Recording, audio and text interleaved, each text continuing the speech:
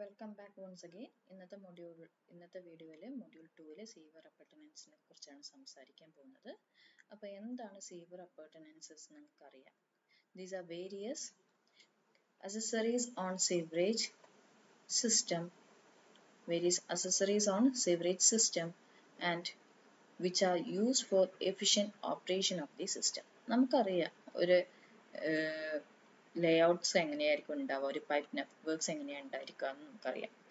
അപ്പോൾ മിക്കവാറും കേസിൽ ഇത് underground up to some specific ഡെപ്തിലായിരിക്കും ഓരോ വാട്ടർ സപ്ലൈയുടെ നെറ്റ്വർക്ക്സും ലേ ഔട്ട് ചെയ്തിട്ടുണ്ടാവുക.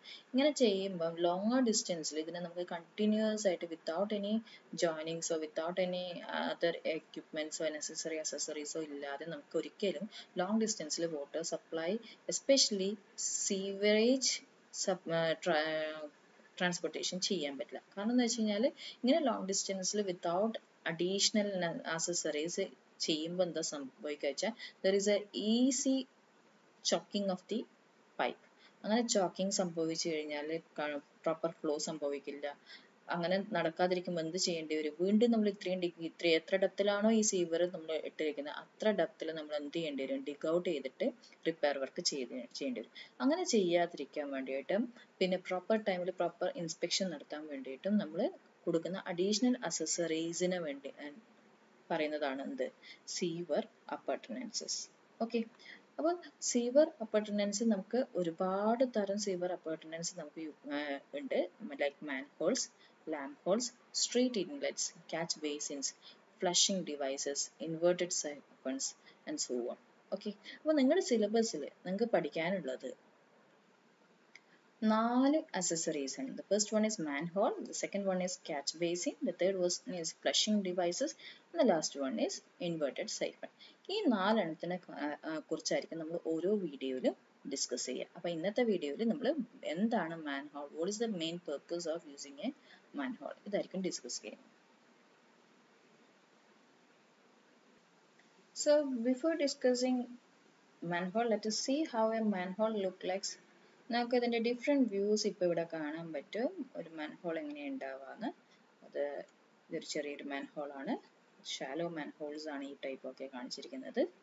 ഇതൊരു നല്ല ഡെപ്തുള്ള ഡീപ്പ് മാൻഹോൾസ് ടൈപ്പാണ് കാണിച്ചിരിക്കുന്നത്. Okay, so this is how A manhole will look like. So manhole will be mainly circular or rectangular in construction. Okay, ഇത് എന്തിനാണ് യൂസ് ചെയ്യുന്നത്? To connect the ground level with whole or openings made in the sewer line.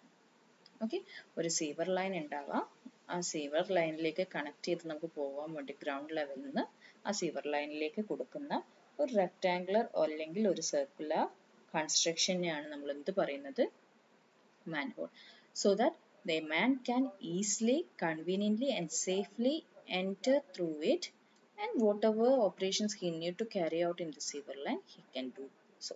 Okay, that is the main purpose of using a manhole. ആ manhole ഇറങ്ങിയിട്ട് ഒരു sewer ലൈനിൽ വേണ്ട minimum maintenance operation ചെയ്യാൻ വേണ്ടി എളുപ്പത്തിൽ ചെയ്യാൻ വേണ്ടിയിട്ട് നമുക്ക് സൗകര്യത്തിന് വേണ്ടിയിട്ട് ചെയ്യുന്ന ഒരു അണ്ടർഗ്രൗണ്ട് കൺസ്ട്രക്ഷൻ, ഒരു ഹോൾ ലൈക്ക് കൺസ്ട്രക്ഷനെയാണ് നമ്മൾ എന്ത് പറയുന്നത്?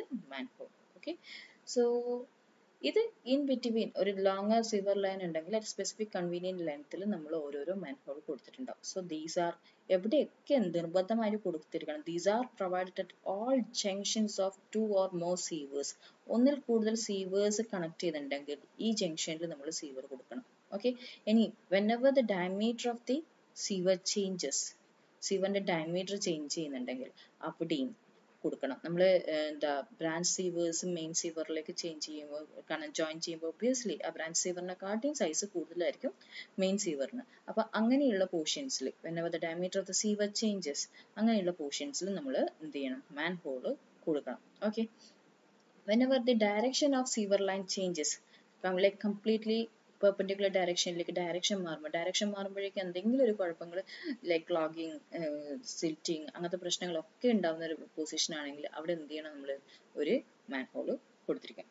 Okay, now whenever the sewers are at different elevation and they join together, suppose a sewer is at this level and another sewer is at this level. ഇത് രണ്ടും കൂടി join ചെയ്ത് flow ചെയ്യേണ്ടത്. ഒന്നിക്ക് മിക്കവാറും കേസിൽ ഇത് ഇവിടെ നിന്ന് ഇത്രയും ഒഴുകിയിട്ട് പിന്നീട് ഇതിലേക്ക് join ചെയ്യുന്ന കേസാണ് വരുന്നതെങ്കിൽ then at this position a manhole should be provided. So these are the main positions at which a manhole should be provided.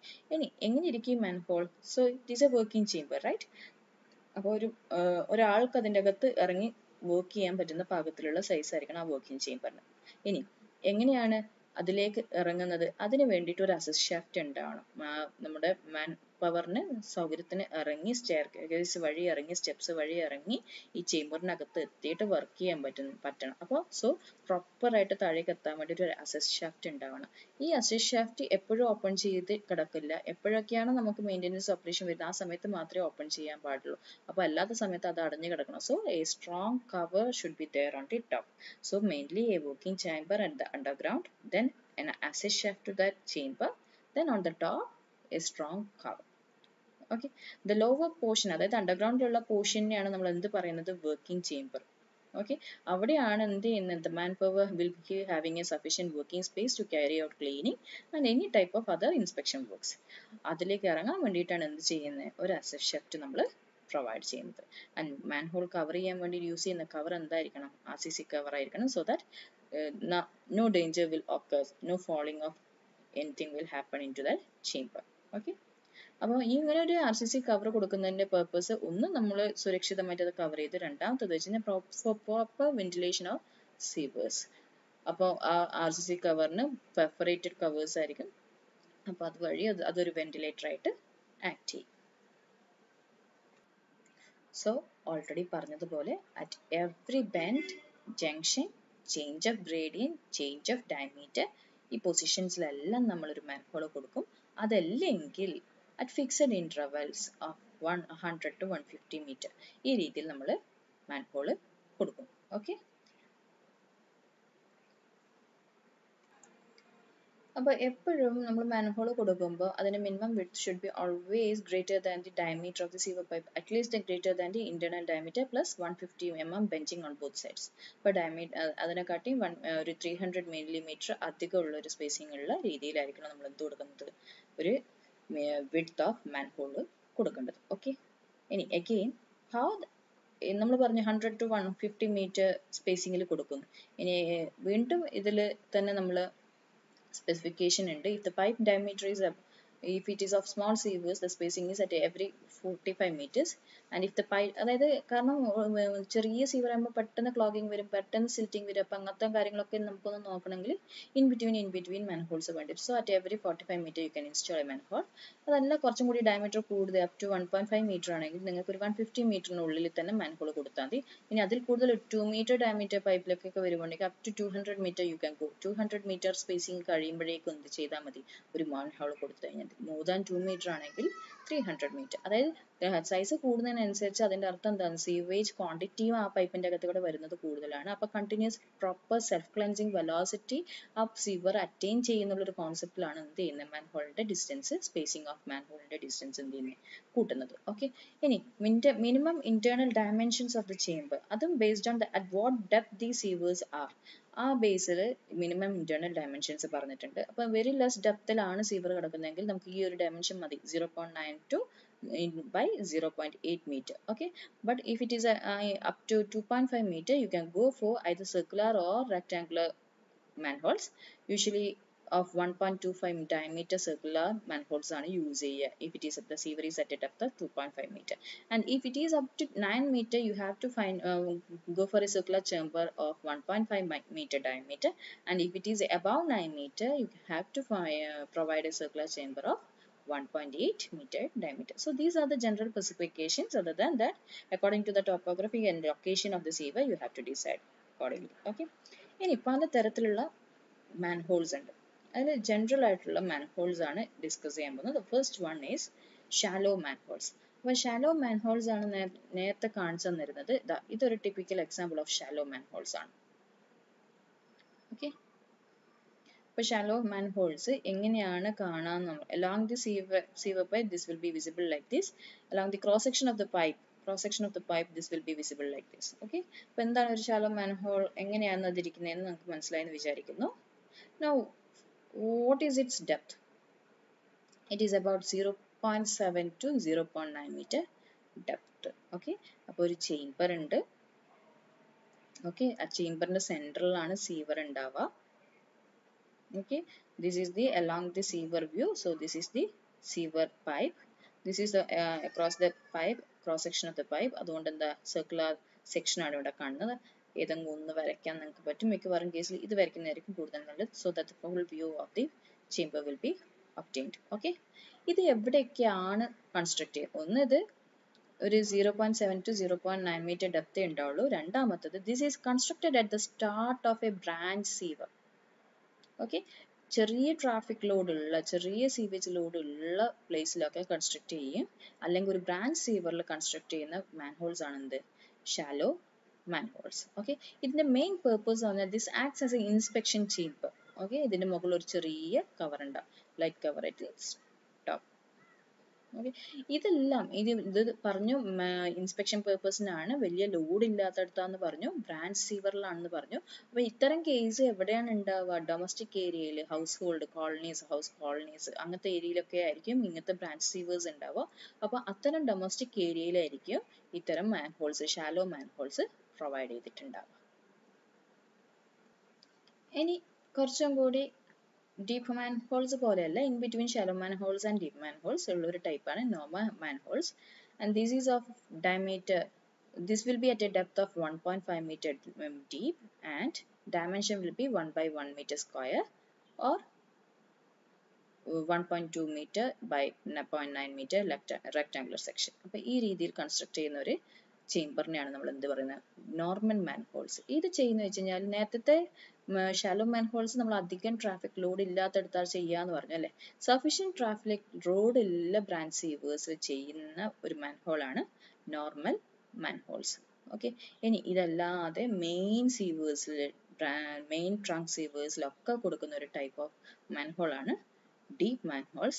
This will be having depth of more than 1.5 meter. നേരത്തെ ആദ്യത്തെ 0.7 to 0.9 meter ആണെന്ന് പറഞ്ഞു, രണ്ടാമത്തത് 1.5 meter ആണെന്ന് പറഞ്ഞു. ഇത് അതിൽ കൂടുതൽ ഡെപ്ത്, അതായത് അത്ര ആഴത്തിൽ നമ്മുടെ സീവർ പോകുന്നുണ്ടെന്ന് അർത്ഥം. ഓക്കെ, അപ്പൊ അത്ര നല്ല ഡെപ്തിൽ പോകുന്ന ഒരു manhole ആണ് ഡീപ്പ് manhole. ഇനി ഇതിന്റെ സെക്ഷൻ എടുക്കുകയാണ്, നേരത്തെ നമ്മൾ പറഞ്ഞതുപോലെ 1 by 1 meter square അല്ലെങ്കിൽ 1.2 meter by 9.9 meter square, ആ രീതിയിൽ ഫുൾ സെക്ഷൻ ഒരുപോലെ ഇരിക്കില്ല.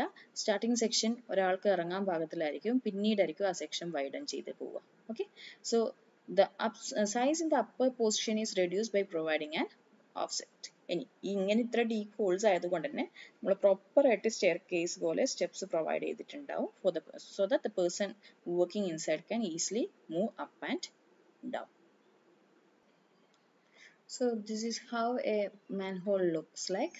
Okay, ഇങ്ങനെയുള്ള ഒരു ഡീപ്പ് മാൻഹോൾസിന്റെ മെയിൻ കമ്പോണന്റ് പാർട്സ് ഏതൊക്കെയാണെന്ന് നോക്കാം. The first one is access shaft.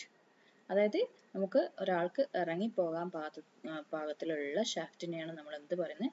Assess shaft. അല്ലെങ്കിൽ ഈ അപ്പർ പോർഷനെയാണ് എന്ത് നമ്മൾ പറയുന്നത്? Assess shaft. Okay, this provide assess to the working chamber and it has less dimension than of the working chamber. ഒരാൾക്ക് ഇറങ്ങാൻ പാകത്തിൽ മാത്രമേ ഇതിന്റെ ഡയമെൻഷൻസ് ഉണ്ടാവുള്ളൂ. Okay, the second one is working chamber. അപ്പോൾ assess ഷാഫ്റ്റിന് around 0.7 meter diameter four A circular manhole ഉണ്ടാവുക. Okay, ഇനി working chamber വരുമ്പോൾ ഈ ചേംബറിന്റെ അകത്താണ് നമ്മുടെ മെയിൻ റിപ്പയർ വർക്കും മെയിൻ്റെനൻസ് വർക്കും ഒക്കെ ഉണ്ടാവുക. So at least the working space should be there. Okay, minimum size എന്ന് പറയുന്നത് 1.2 meter diameter four A circular chamber ആണ്. Height of working should be also be there. So at least not less than 1.8 meter. That much height should be there for the working chamber. ഇനി last portion എന്ന് പറയുന്നത് bottom or invert portion എന്ന് പറയുന്നത്, അതായത് working ചേംബറിന്റെ താഴേക്ക് ഈ ഒരു പോർഷനിൽ വരുമ്പോഴേക്കും നമ്മുടെ സീവർ പോർഷൻ വരുന്നുണ്ട്. ആ സീവർ പോർഷൻ പറയുന്നതാണ് bottom or invert. known as benching, constructed in cement concrete. നമുക്ക് ഇത് ഈ സീവറിന്റെ ഇങ്ങോട്ട് സിമെന്റ് കോൺക്രീറ്റ് വെച്ച് കൺസ്ട്രക്ട് ചെയ്തിട്ടുണ്ടാവും. consist of semicircular or U-shaped main channel and sides are made to slope towards it. കണ്ടോ, semicircular or U-shaped main channel ഉണ്ടാവും, അതിന്റെ രണ്ട് സൈഡും എന്ത് ചെയ്യും? സ്ലോപ്പ് ചെയ്തിട്ട് അതിന്റെ അകത്തേക്ക് കൊടുത്തിട്ടുണ്ടാവും. ഓക്കെ, ഇത് ചെയ്യുന്ന എന്തിനാന്ന് വെച്ച് കഴിഞ്ഞാൽ ബ്രാഞ്ച് സീവേഴ്സ് ഉണ്ടെങ്കിൽ മെയിൻ സീവറും ബ്രാഞ്ച് സീവറും തമ്മിൽ കണക്ട് ചെയ്യുന്നുണ്ടെങ്കിൽ അതൊക്കെ ഇൻടാക്റ്റ് ആയിട്ട് പ്രോപ്പർ ആയിട്ട് ജോയിൻ ചെയ്ത് പോകാൻ വേണ്ടിയിട്ടാണ് ഇങ്ങനെ ഒരു benching or invert കൊടുത്തിട്ടുണ്ടാവുക. Then next component parts are side walls. അതായത് നമ്മളിപ്പോൾ അസൈഡ് ഷാഫ്റ്റ് പറഞ്ഞു, അതിനുശേഷം വർക്കിംഗ് ചേംബർ പറഞ്ഞു, അതിനുശേഷം അതിൻ്റെ ബോട്ടം പോർഷനിലുള്ള ഇൻവേർട്ട് പോർഷൻസും പറഞ്ഞു. ഓക്കെ, ഇനി സൈഡ് വാൾസ് ആണ് പറയുന്നത്. Side വാൾസും usually it will be of brick or മാസണറി or RCC. Okay, ഇത് പ്രോപ്പറായിട്ട് പ്രഷർ വിത്ത്സ്റ്റാൻഡ് ചെയ്യാൻ പാകത്തിലായിരിക്കണം ഇതിൻ്റെ ഡിസൈൻ ചെയ്തിട്ടുണ്ട്, തിക്നെസ് ഉണ്ടായിരിക്കേണ്ടത്. So proper thickness should be provided. So at least a 22.5 centimeter thickness, one brick thickness should be provided. Other than that, mainly the brick അല്ലെങ്കിൽ stone ഇപ്പോഴത്തെ കേസിലാണെങ്കിൽ ഇത് reinforced cement concrete തന്നെയാണ് use ചെയ്യാറ്. Okay, അതെല്ലാം brick ആണെങ്കിൽ use ചെയ്യുന്നെങ്കിൽ stone ആണെങ്കിൽ ചെയ്യുന്നതെന്ന് വെച്ച് കഴിഞ്ഞാൽ പ്ലാസ്റ്ററിങ് ചെയ്താൽ മതി. ഇനി സ്റ്റെപ്സ് കൊടുക്കുന്നതെന്ന് വെച്ച് കഴിഞ്ഞാൽ സ്റ്റെപ്സ് ഓർ ലാഡേഴ്സ് കൊടുക്കുന്നത് മാലബിൾ കാസ്റ്റ് ചെയ്യാൻ സ്റ്റെപ്സ് ആയിരിക്കും. അത് മിക്കവാറും സ്റ്റാഗേർഡ് പൊസിഷനിലായിരിക്കും കൊടുത്തിട്ടുണ്ടാവും വിത്ത് centre to centre distance of 20 centimetre and vertical distance of 30 centimetre. Okay, ഇത് പിടിച്ച് പ്രോപ്പറായിട്ട് നമുക്ക് ഒരാൾക്ക് ഇറങ്ങി പോകാൻ പറ്റും. ഇനി ടോപ്പ് കവർ ആൻഡ് ഫ്രെയിം എന്ന് പറയുന്നത് this will be made of caste iron covers, okay, with suitable cast iron frames. So these are the basic components of a deep manhole. ഇനി ഇതല്ലാതെ സപ്പോസ് ഞാൻ നേരത്തെ പറഞ്ഞു എവിടെയൊക്കെ ഒരു മാൻഹോൾ ഉണ്ടാവും, രണ്ട് സീവർ രണ്ട് പൊസിഷനിൽ ഹൈറ്റിൽ കിടക്കുന്നെങ്കിൽ അത് തമ്മിൽ ജോയിൻ ചെയ്യാൻ ഒരു മാൻഹോൾ കൊടുക്കുന്നു. അത്തരം പൊസിഷനിൽ കൊടുക്കുന്ന മാൻഹോൾസിനെയാണ് നമ്മൾ ഡ്രോപ്പ് മാൻഹോൾസ് എന്ന് പറയുന്നത്. See here in this figure the branch sewer is at this height and the main sewer is at this level. Okay, so for ഇവിടുന്ന് നേരിട്ട് ഒരു മാൻഹോളിലേക്ക് കൊടുക്കുകയാണെങ്കിൽ ഇവിടെ suppose A person stays over here for inspection, ഈ sewage completely ഇയാളുടെ മേക്കേക്ക് വന്ന് വീഴുന്ന രീതിയിലായിരിക്കും മാൻഹോൾ വന്ന് വീഴുക. അത് ഒഴിവാക്കാൻ വേണ്ടിയിട്ട് ഇങ്ങനെ ഒരു ഡ്രോപ്പ് ഹോൾ കൊടുത്തൊരു വെർട്ടിക്കൽ ഷാഫ്റ്റ് കൊടുത്തിട്ടായിരിക്കും എന്ത് ചെയ്യുന്നത്, ഈ സീവറിലേക്ക് ആ sewage join ചെയ്യുന്നുണ്ടാവുക. Okay, so whenever these are at to different levels, നമ്മുടെ മെയിൻ സീവറും ബ്രാഞ്ച് സീവർ ഡിഫറെൻറ്റ് ലെവലിലാണെങ്കിൽ എന്ത് ചെയ്യും, ഈ സ്പ്ലാഷിങ് ഓഫ് സീവേജ് ഒഴിവാക്കാൻ വേണ്ടിയിട്ട് എന്ത് ചെയ്യും, നമ്മൾ ഇങ്ങനൊരു ഡ്രോപ്പ് മാൻഹോൾസ് കൊടുക്കും. ഇനി രണ്ട് സീവർ ജോയിൻ ചെയ്യുന്ന പോർഷനിൽ കൊടുക്കുന്ന മാൻഹോളിന് നമ്മൾ ജംഗ്ഷൻ ചേംബേഴ്സ് എന്ന് കൊടുക്കും എന്ന് പറയും. അതല്ലാതെ നമ്മൾ വേറെ ഇൻ ബിറ്റ്വീൻ നമ്മൾ കൊടുക്കുന്ന ഒരു മെയിൻ മാൻഹോൾ ആണ് ഫ്ലഷിംഗ് മാൻഹോൾസ്. അതായത് നമുക്ക് ലോങ് ഡിസ്റ്റൻസ് കൊടുക്കുന്ന ഒരു സീവറിന് നമുക്കറിയാം at some position the self cleaning velocity is not attained, അതായത് ഡെപ്പോസിഷൻ ഓഫ് സിൽറ്റ് ഒക്കർ ചെയ്യുന്നുള്ള ഒരു രീതിയിലുള്ള പൊസിഷൻസ് ഉണ്ട് എന്ന് നമുക്കറിയുമെങ്കിൽ അത്തരം പൊസിഷൻസിൽ നമ്മൾ കൊടുക്കുന്ന മാൻഹോൾസ് ആണ് ഫ്ലഷിംഗ് മാൻഹോൾസ്. അപ്പം ഇത് എന്താ ചെയ്യുന്നത് വെച്ച് കഴിഞ്ഞാൽ അത് വാട്ടറിനെ അവിടെ ബ്ലോക്ക് ചെയ്യും, എന്നിട്ട് സഫീഷ്യൻറ്റ് വാട്ടർ ആയി കഴിയുമ്പോഴേക്കും എന്ത് ചെയ്യും, അത് ഫ്ലഷിംഗ് മെക്കാനിസം അങ്ങ് ഓൺ ചെയ്ത് ഈ കംപ്ലീറ്റ്ലി ഈ എന്താ സിൽറ്റ് ഡെപ്പോസിറ്റ്സ് എല്ലാം ക്ലീൻ ചെയ്തെടുക്കും. അപ്പോൾ ആ രീതിയിൽ കൊടുക്കുന്ന ഫ്ലഷിംഗ് മാൻഹോൾസിനെയാണ് നമ്മൾ എന്ത് പറയാ, flushing manholes. So they are located at head of sewer to flush out the deposit in the sewer. അതായത് ഇങ്ങനെ സിൽറ്റ് ഡെപ്പോസിറ്റ് കൊടുക്കുമെന്ന് വെച്ച് കഴിഞ്ഞാൽ നമുക്ക് നല്ലൊരു ഫ്ലോയില് വാട്ടർ ഉണ്ടെങ്കിലേ എന്ത് ചെയ്യുള്ളൂ, ഈ സിൽറ്റ് ഡെപ്പോസിഷൻസ് കംപ്ലീറ്റ്ലി പോകും. അപ്പം വെള്ളം ഒന്ന് സ്റ്റോപ്പ് ചെയ്ത് പിടിച്ച് നല്ല പ്രോപ്പർ ഹെഡിൽ വാട്ടർ ആയി കഴിഞ്ഞിട്ട് അതങ്ങ് ഓപ്പൺ ചെയ്ത് കൊടുക്കുമ്പോൾ എന്ത് ചെയ്യും, ഹൈ സ്പീഡ് വെലോസിറ്റിയിൽ ഇതെന്ത് ചെയ്യും, ഇതങ്ങ് ഈ കംപ്ലീറ്റ് ഡെപ്പോസിറ്റിനെ അങ്ങ് വാഷ് ഔട്ട് ചെയ്തെടുത്തിട്ട് പോകും. അപ്പോൾ അത്തരത്തിൽ കൊടുക്കുന്ന ഒരു മാൻഹോളിന് എന്ത് പറയാ, ഫ്ലഷിംഗ് മാൻഹോൾ. അതെന്ത് ചെയ്യും, വെള്ളത്തിനെ അവിടെ പിടിച്ചു നിർത്തി കുറച്ച് കഴിയുമ്പോഴേക്ക് എന്ത് ചെയ്യുന്നു, അതിനെ ത്രോ ഔട്ട് ചെയ്യുകയാണ്. ആ ത്രോ ഔട്ട് വെലോസിറ്റിയിൽ എന്ത് സംഭവിക്കും, ഫ്ലഷിംഗ് ഹാപ്പൻ ചെയ്യും. ഓക്കെ, സോ അത് തന്നെ ഇപ്പോഴത്തെ ഹാൻഡ് ഓപ്പറേറ്റഡ് ഫ്ലഷിംഗ് മെക്കാനിസം ഉണ്ട്, ഓട്ടോമാറ്റിക് ഫ്ലഷിംഗ് മെക്കാനിസം ഉണ്ട്. ഇത് കൂടാതെ ഇൻസ്പെക്ഷൻ വർക്ക്സിന് വേണ്ടി കൊടുക്കുന്ന മാൻഹോൾസിനെയാണ് ലാമ്പ് ഹോൾസ് എന്ന് പറയാം. Okay, for the purpose of lowering A lamp inside to it to find if any obstructions are there in the sewer.